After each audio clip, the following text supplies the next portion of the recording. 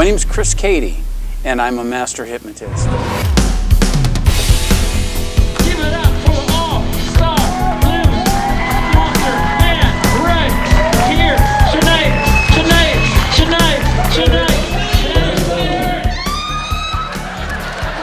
There's a tremendous value in using hypnosis for team building and team bonding events. It builds on and reinforces that they really are a team, and that they're there to work not only physically as a team, but mentally as a team as well.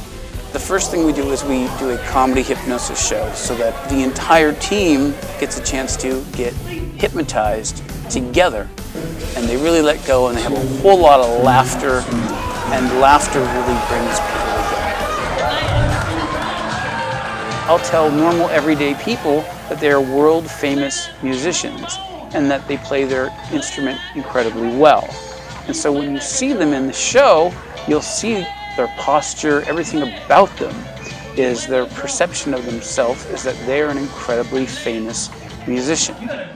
I find somebody in the show who's got a tattoo on their arm, and when I snap my fingers, the tattoo develops some kind of magic powers. It might jump arms. It might start talking to them. It might fly around the room. And it's always a ton of fun because it's completely bizarre. Putting away, call it back. Come back. Say it like you're a football player. Come back. Command it now. Say it like you're a football coach. It's not listening. Up, down. Get your feet chopped. Give me three. Give me three now. You're not intimidating enough.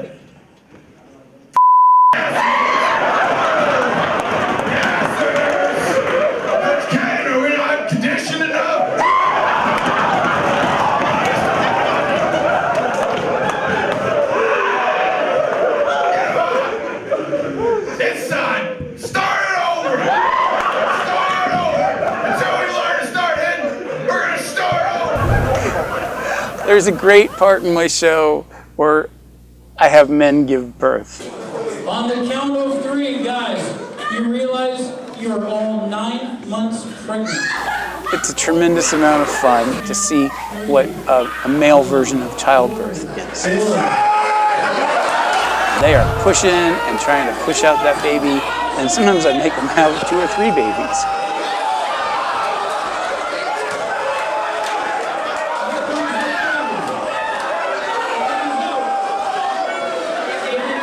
And they believe it. We take a little break and then I explain to everybody, now here's why all that happened. You saw the fun side of this. Now there's a serious side too, where I'm going to teach you to really use all of your mental resources to make you a better athlete. Athletes are wired to excel, and all I help them do is get more of that out of themselves. I deliver results. I've never had failure with an athlete. The mind has a very strong role in your ability to perform at your best, and either works with you or it works against you, which is why a lot of guys, like in baseball, they've lost the at-bat before they even took a swing because they mentally felt defeated by the pitcher. We have a part in the show where I take usually the biggest, strongest guy in the show, and I give him a 1-ounce plastic trophy. Liam, try to see if you can pick that up off the floor. It weighs 2,000 pounds. And you can see he is really struggling trying to pick up this trophy off the floor. And the more he struggles and grunts and tries to pick it up, the more and more I tell him that the heavier this trophy gets. He absolutely positively believes he cannot pick it up. Is it heavy? Yes. How heavy?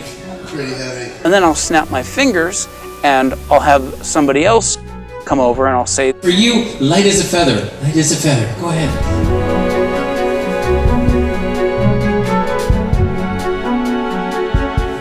How could that be? And it's all about affecting their belief systems and their realities. But how come he can do it? He's stronger. Somehow I don't think so. He looks stronger. Okay. I snap my fingers, light as a feather. You happy?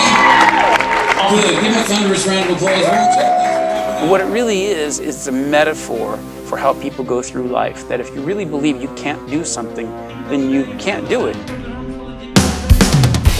biggest challenges that professional athletes have is most of them got to where they are based on natural talent. So they were always the biggest, fastest, strongest kid when they were playing this game in school. And let's face it, when you're a kid in school, half the kids don't even want to be on the team. They're there because their parents are making them, or somehow they think they're going to cowboy up and man up by playing this sport. And they're not very good, and they're not well committed, and they have a lot of other interests as well, so they don't really get good. Then, through hard work, he gets moved up. And now, everybody is the fastest, biggest, strongest, most naturally talented kid. Now what are you going to do? Now you're looking for an edge. Hypnosis can give them that edge. Now it's my way! Again! Again!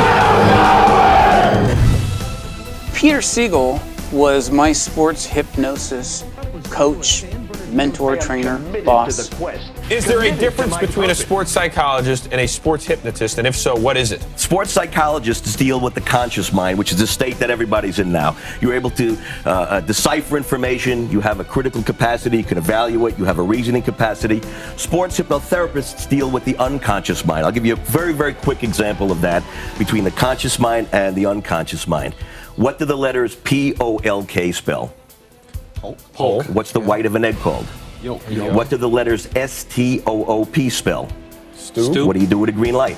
Stop. What do the letters R-O-A-S-T spell? Roast. What do you put in a toaster? Toast. Okay. Well, listen to the responses. In a toaster, you don't put toast, you put bread. At a green light, you don't stop, you go. And the white of an egg is not the yolk, it's the egg white. Without thinking about it, you just responded based upon an unconscious assumption. Now, if you take that onto the field, you have to think about the thoughts, the feelings, and the past kinds of memories and emotions that a player brings out there. In certain situations, without thought, they react. And my job is to help them remove the negatives and strictly deal in a positive, powerful state of mind. And his list of clients was the who's who of the top Hall of Famers in sports, in NFL, in NBA, in Major League Baseball, in the Olympics. And I got to benefit from all of that training and all of his cutting-edge methods. And I apply them to my clients today. I've been working with Scott Spizios. He's a two-time World Series champion. And his father, Ed Spizio, also a two-time World Series champion. And his father figured out way back when, games are won in the mind before they're won on the field. And that's because of mental preparation. You know, you need to be able to go out there focused on what you want to do, and he's helped me be able to look at things, what I'm gonna do and how it's gonna feel once I get it done. I have a inner confidence that I've never really totally understood. Guys pumped up, guys focused for the game. It was brought us all together. You just feel the power, and the team was really fired up about it. You know, we were talking about it the whole time before the game, and you know, it just as it shows on the scoreboard, I guess. You know, done a great job helping me, and I think that tonight's game, I was really focused in on what the exact points that I need to do. I never thought I could pitch in the big leagues, but here I am, and I'm doing well. You automatically think the word devastate. You're now ready to fire a flaming, overpowering fastball precisely to your chosen point. We work so much on the physical part of the game, and the mental part of the game is bigger than the physical part. And because whether you're playing hockey or whatever, if you don't think you can do it, you're not going to do it. An athlete should spend a lot of time usually using hypnosis and visualization so that they actually place themselves in a winning competitive situation long before they set foot on the field. They do it mentally at bed at night, and especially critically the night before. Women are profoundly responsive to hypnosis, more so in many cases because they're very in touch with their feelings. I've worked with a lot of female volleyball players, softball players, gymnasts, basketball players, and cheerleaders too for gymnastics cheer.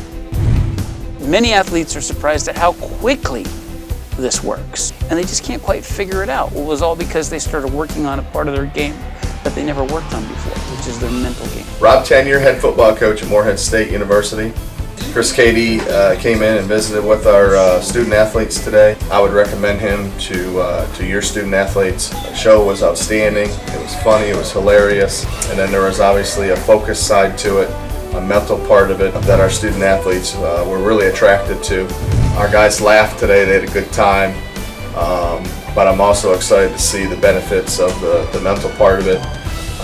I can already see within the first few hours after the program that it's going to be beneficial to our football team.